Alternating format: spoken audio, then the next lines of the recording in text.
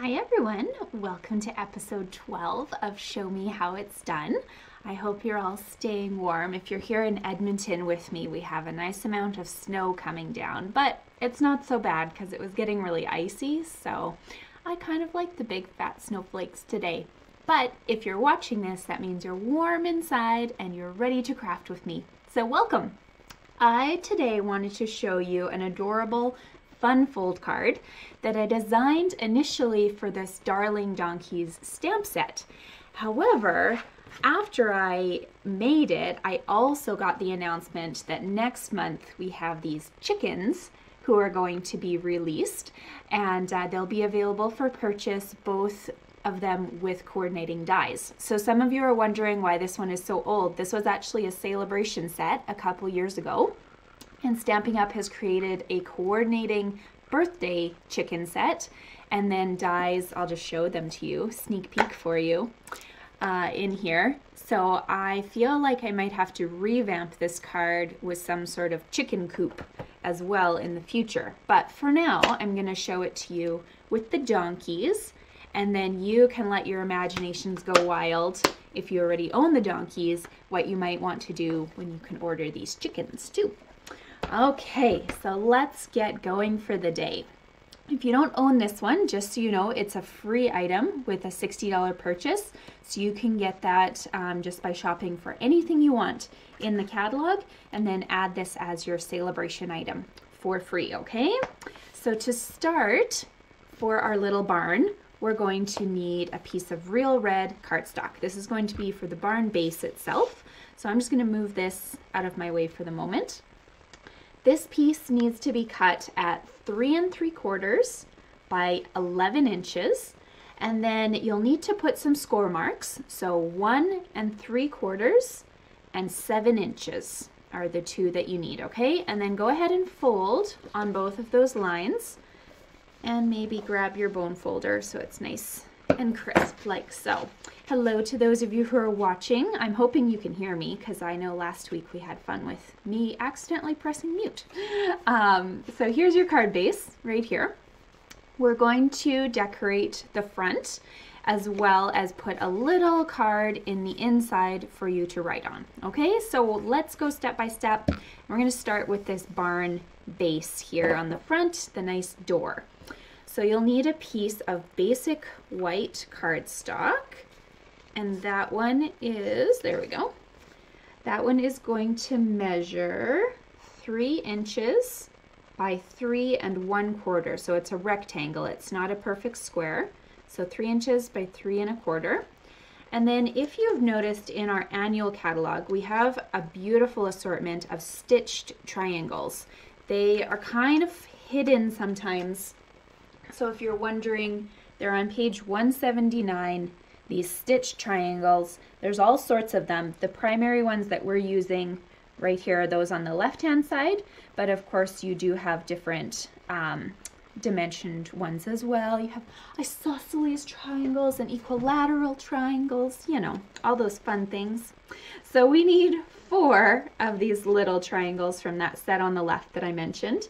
These are going to be the second smallest one. So you'll be able to tell if you're having the triangles in front of you that, you know, of course the small ones would end up just looking like polka dots in the middle of this door if you cut the white piece, and the larger ones wouldn't fit. Okay, so let's get these laid out on here. Now if you're very, very brave, you can just kind of eyeball where they should be and move them around so that you can fix them and make a nice doorway. However, if you're a little unsure about that, grab yourself a pencil and a ruler, and we're just going to make a little penciled border on a couple of these sides. So just go 1/4 inch in and be very, very soft with your pencil because we're going to have to erase all of these lines. So 1/4 inch in, draw a little line, and you could do that on 1 or 2 of the other sides as well, just to give yourself something to work with so that you can get this perfect. I know I like proportional looking projects, so this is just your little trick.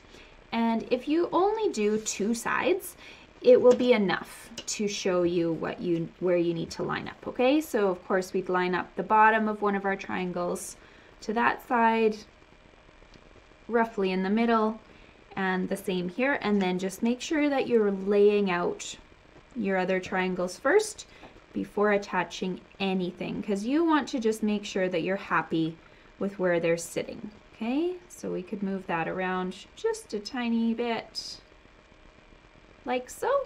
If you really want to be specific, draw that border all the way around. You won't make any mistake at all then. All right, but we're gonna just say 2 sides is good. So we can start attaching our triangles to the base. You can use any sort of adhesive that you have on hand. I wouldn't suggest a dimensional just because you want this to look like a nice flush barn door. And any imperfection in your lineup will be a little bit more pronounced with the dimensional here. So just lay that guy down and then start attaching all the other pieces as well. So just a very different use maybe for our triangles, but still a lot of fun and hopefully a reason for you to get them out and play with them instead of just having them sit for that, you know, one project in a blue moon you need a triangle for. So this is the most finicky part, but it is worth it when it's nice and lined up.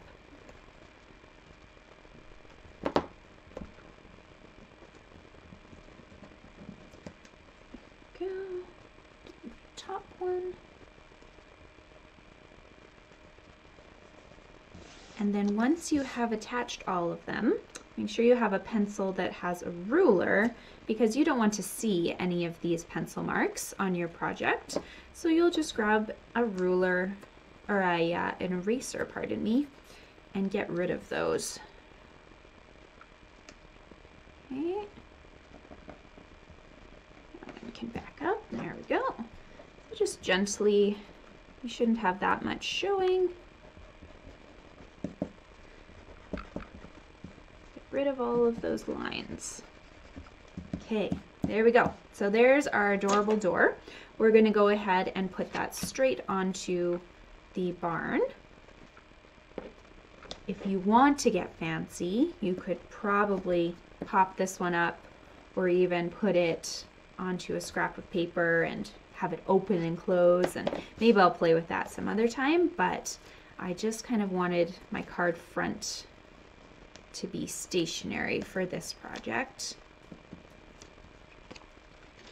like so. So you'll notice this will not end up in the middle of this page, right? Otherwise you've got really weird proportions. We want a section at the top for the roof to overlap. So if you just kind of hold that closed with your finger and find the middle place in what you see showing, okay? So make sure this top is down, otherwise you're going to end up using this top space and your door will look disproportional when you open and close your card. Okay, so there is our barn door. Now we're going to work on our roof up here. So in that same triangle family that we used for the small door pieces, we're also going to take the largest die and use it for the roof. Okay, so this one, I'm going to put adhesive all over this blank area of rectangle. It doesn't have to be anything perfect, just throw enough on there that your triangle would be attached to this section. And you're just making sure that the bottom of your triangle is lined up with the edge of this paper. And you've got about an equal amount of corners showing on your roof, okay? So press this down. Now you can either grab your trimmer or a pair of scissors, whatever you prefer, and we're going to use the edge of this triangle as our guide, and we're just going to cut off that excess paper, like so. So this is giving us our triangular roof without having to sit here and do measurements like we had to on the bottom section here.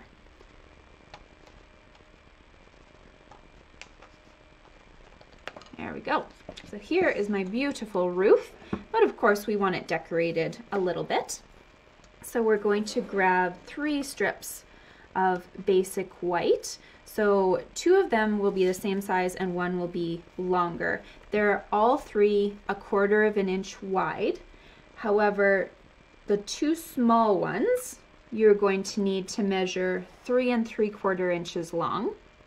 And the long one is 4 1/4. Okay, so the long one is what you start with. You can put some sort of glue on the back of that, or I have double-sided tape, so it's ready to go. If I can get my nail, there we go. This is gonna go along the bottom here, and you'll notice it's just short of the edges.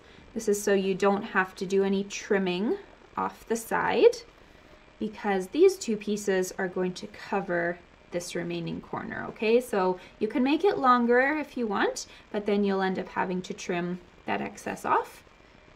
And then this way you don't have to worry about it, okay?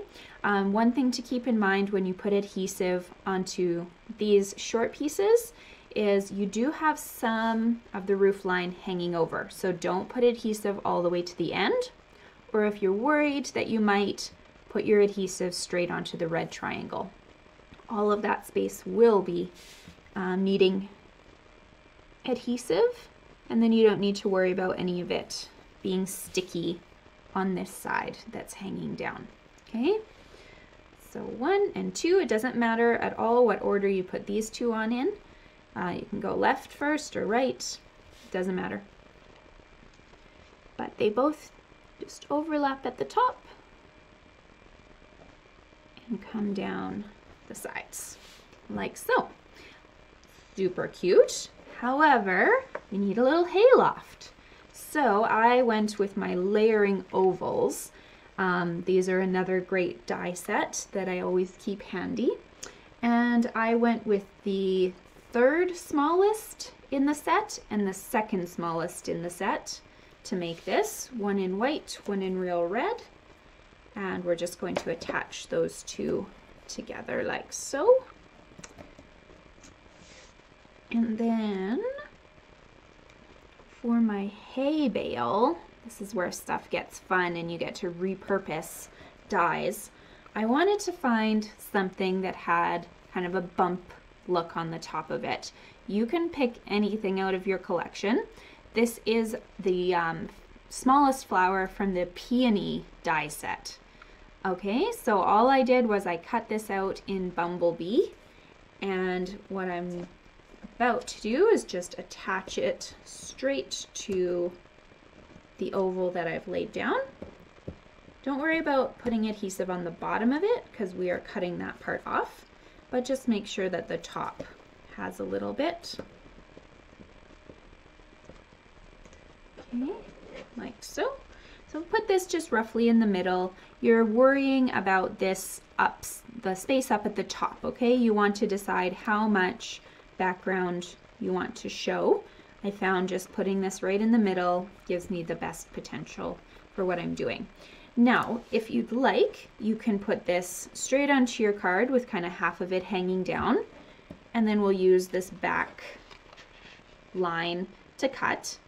However, you kind of want to make sure you don't end up showing any of these flowers, so I just usually grab my trimmer right away and cut this down to size before adding it to the card.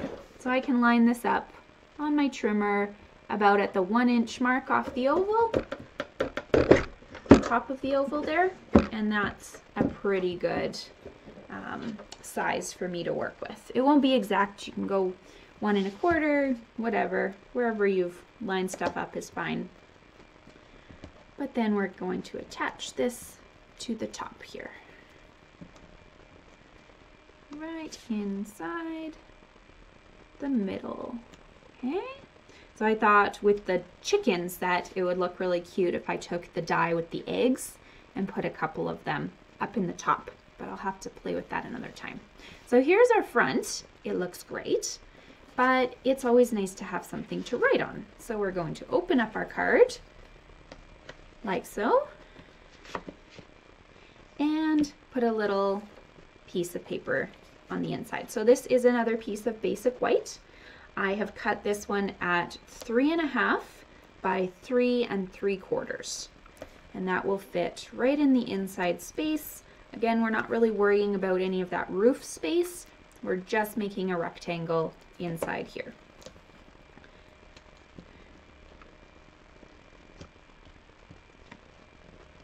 Like so. And then keep in mind they're 2 different sizes, so don't put it on the wrong way. Just give yourself a nice little border using that bottom score line. Okay, so I mentioned darling donkeys, and I would like to add a little donkey to my card to make this fun. So I'm using the basic gray ink, and I've got my little donkey on the block, the one who's sitting and looks like Eeyore. Just tap him down. Oh, that's really light. I think you need re-inking. Oh well, we'll color him and it won't matter. And then I thought it was really cute if you grabbed the sentiment here, hee-haw, and just gave a few of those so you have some space to write in, and some space for his sentiment. Now we're going to color this guy. So I always like a little pink in the ears, so I'm using the light Flirty Flamingo, just something very subtle in the middle of his ear. And then I'm bringing in my light and my dark gray granite. You could use smoky slate, you can use crumb cake, whatever you choose is completely fine, and it's totally up to you. So I'm going to use my dark just for his body. I guess I could use this fat part here. And then I'm going to use the light to kind of offset some of his features, so his hooves and his muzzle there, leaving just a little bit of space in his ears that are still pink. So you don't want that to blend completely. Here we go. There.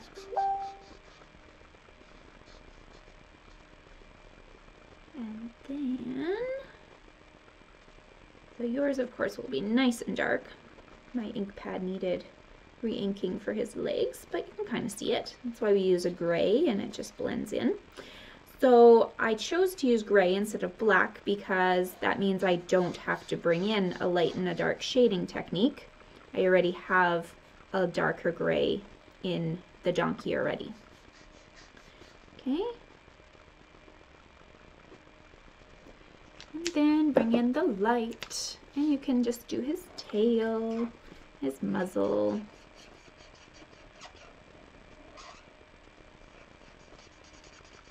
and his hooves.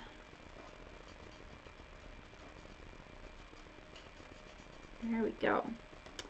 So this is definitely a card that you'll probably need a little bit of quality time with your big boss ahead of time, cutting out all of your triangles and ovals and this little hay loft. But if you were to prep a few of them at the same time, I hope that you'll find it's actually not that hard to easily assemble all your pieces. So thank you guys so much for joining me. I hope you had a really fun time checking out this fun fold card. This was one of the cards I did at my specialty class, but we decided to share one of the tutorials with you. And I will see you guys all next week for episode 13 of Show Me How It's Done. Bye!